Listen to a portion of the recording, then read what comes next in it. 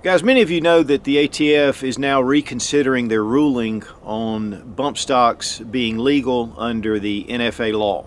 The NFA is the National Firearms Act, and it was to regulate certain items: machine guns, short barrel rifles, suppressors, and there is very specific.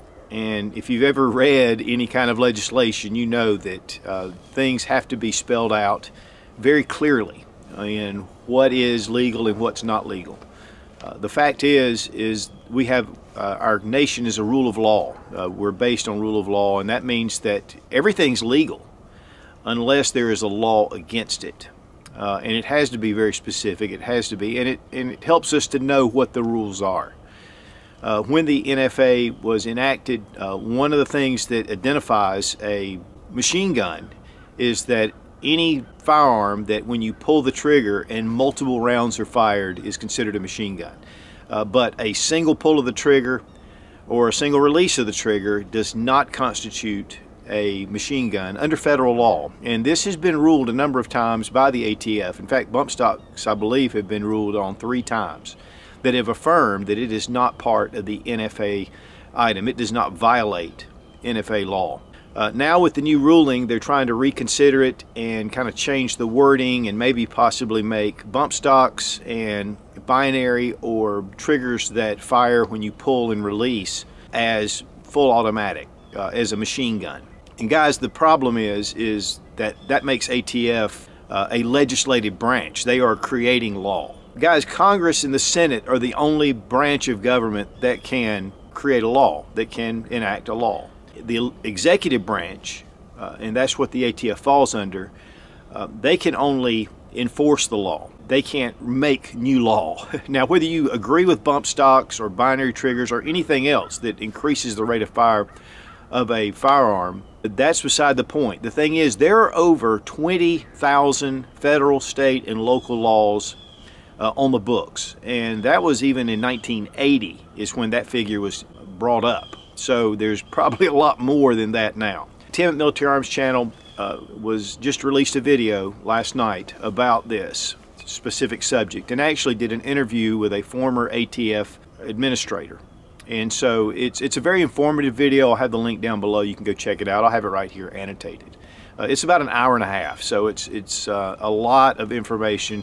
But very good. But we're not going to get into all those details. What I am going to say is, guys, is we need to stand on the law of the land and not some kind of regulation. Because if we start being able to be regulated into some kind of submission, you know, it's a very dangerous, slippery slope. Yes, right now we have a Republican House and Senate and a president that can enact a lot of things. But if we give up the right to law and let the ATF create law, then the next president or House of Representatives or whatever that come into effect could actually use that to even more effect against us. So this is something that is extremely important to be able to voice your opinion. There's only a few days left.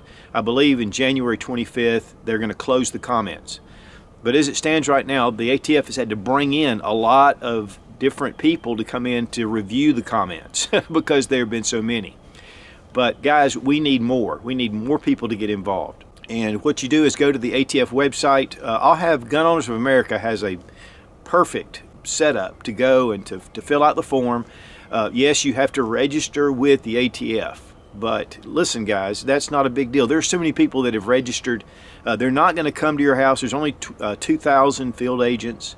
And they have no time to do that, and there's no issue. But here's the point, regardless, is to stand on principle and keep your voice, make your voice be heard. That is the most important thing that we can do, not from fear or whatever. The ATF has no jurisdiction over you unless you're breaking the law, breaking federal law regarding firearms and explosives. And so as long as you're not doing that, you should definitely feel confident to go to this website, register, and leave a comment. Now, Gun Owners of America has a number of different comments that you can just plug in, or you can do your own, which I did. I did my own argument about it. And keep it short and concise. Keep it very friendly. One of the things that they do at the ATF is if you have a very nasty comment, they just disregard it. They just delete it. Also, you need to get in touch with your congressmen and senators, and because this takes away the power of our legislators. This, usurps their power to make law and reinterpret law. So guys, we need to definitely get involved. It's a very timely issue. I've been very involved on Facebook, putting out a lot of stuff on this already. This is just the first video that I've actually released. I've been meaning to do it, and after watching Tim's video, I knew that I needed to go ahead. Guys, we need to get involved. We need to get behind it. We need to make our voice heard now.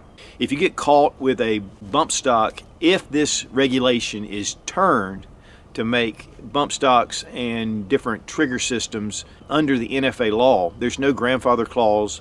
If you get caught with it, it's like having a machine gun. And you can face the 10 years in prison, $10,000, face a felony. But to be honest with you, you could probably beat it in the courts. But the problem is you may face jail time and then spend thousands upon thousands of dollars to win in court. So guys, get involved. I can't stress it enough that we need to stand firm. Again, whether you think that bump stocks or trigger systems or whatever increases the rate of fire is of interest to you, it is a big interest if you love the way America works. Not that it's perfect, because it's definitely a big mess a lot of times. But the statutes and the way that our country was founded, this definitely is degrading our way of life and the way that our government works. And so we need to stand against it. So guys, get involved, get out there, contact your Congress and Senate, get on the Gun Owners of America link and sign up and make your voice be heard. I'll have all that information down below in the description, and so please do your part, because guys, we've got to stand. Again, there's already over 20,000 gun laws on the books, and we don't need any more, and we definitely don't need something that is interpreted falsely.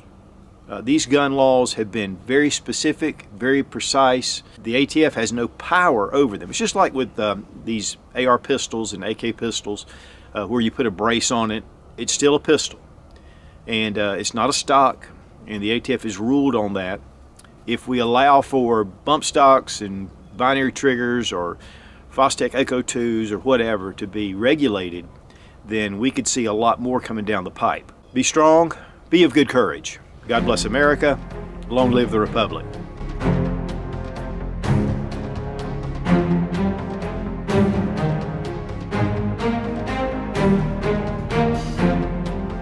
And just a message from Rubber Dummy. He said, let your voice be known, because he has no mouth.